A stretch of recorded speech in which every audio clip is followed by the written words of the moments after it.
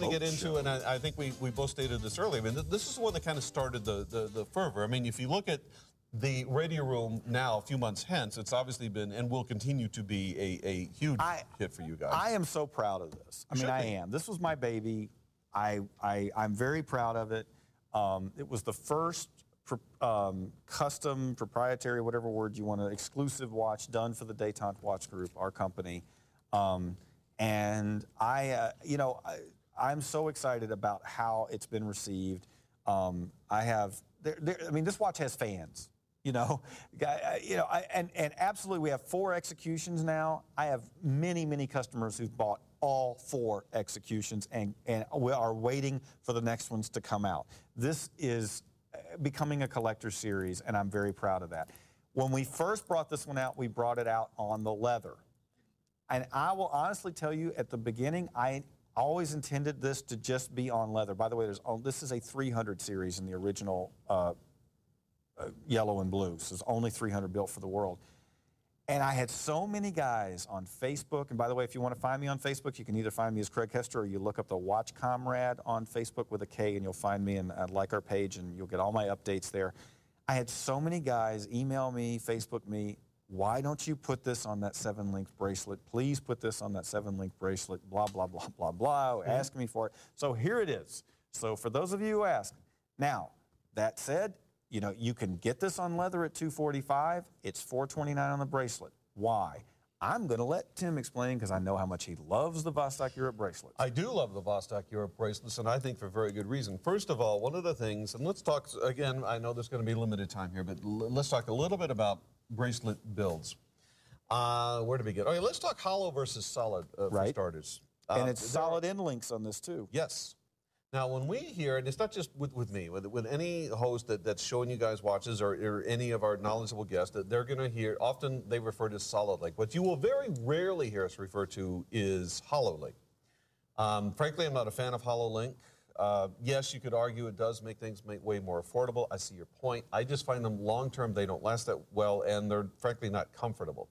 Because a hollow link, the best way I can describe it is if you remember the, like for example, construction paper chains you would make in 3rd grade or whatever, and it's sort of like that. They take metal, not even necessarily steel, and they just make these hollow links out of them by folding them, and it's supposed to fool you, or more, not so much you, but when you're wearing it, people are supposed to think it's a solid link, and of course it's not.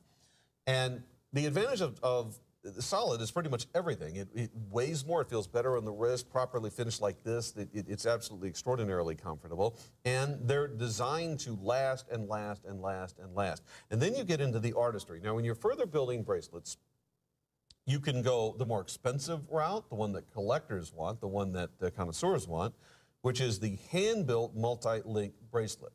Frankly, you can get not identical, but a similar look to this if you built a single link. Now, how you would build this in a single link, which this is not, but if I wanted to make this a whole lot less costly to myself as a builder, I would just have a mold, or maybe I'm doing with CNC, but probably just molded, because after all, now we're talking price point, that I would just make a single link, and the link would do a zigzag thing. And we would sculpt it a little bit. And when you put the one zigzag into the next, it initially would look like a 7. It's not a 7-link, it would just look like it. So why this? Well, part of what you're buying is the artistry of this, because this is done entirely by hand. Machines cannot do this. Furthermore, notice in this specific model that you cannot exchange link for link. Right. Because of the angle. Can you see what we're talking about here, where there's basically kind of this arc thing that's going on? That's created by the physical custom shape of the link. So certain links go to certain places in this to create the finished mathematics and the finished geometry, I guess is a better way to describe it.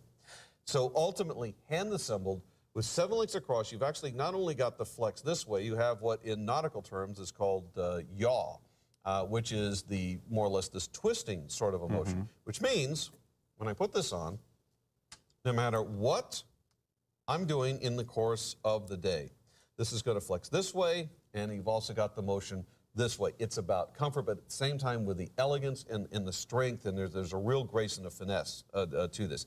That's why the bracelets cost what they cost when they are built properly. So hopefully that's I think that's a great explanation. And in the minute we have, I want to quickly explain that this is the radio room. It is named for the act that after the Titanic went down, so that there's those areas of radio silence. That's what those wedges are for. That was the inspiration. Why did we do this in a Russian watch? Sitting in front of me is the clock that comes out of the Russian ships. The movement in this clock is made by the same company that builds the movement that's in the watch. This dial was the inspiration for the radio room watch. So the blue and the yellow were the first two we did when we did them on leather. We've got them on leather again tonight. I don't know if we're actually going to air them. They've sold out every time. Now's your opportunity for those who asked by popular demand to get it on the 7-link custom bracelet. And it is sharp. As you can see, we're inside of 20 of it. I think there's literally 19 of them right now. That is the actual clock, by the way. Yes, it is. You are seeing. That was my inspiration right there. You can tell it's the real thing because it's beat to heck. I know you're not ready to do this, but at some point, I almost said you should like bring it on the show and make it available. I'm thinking maybe do like a charity auction or something on it. But that just not now, but at some point in yeah, the no, future. I know what you're saying. Like I have the original Lupa that was ever made. I think at some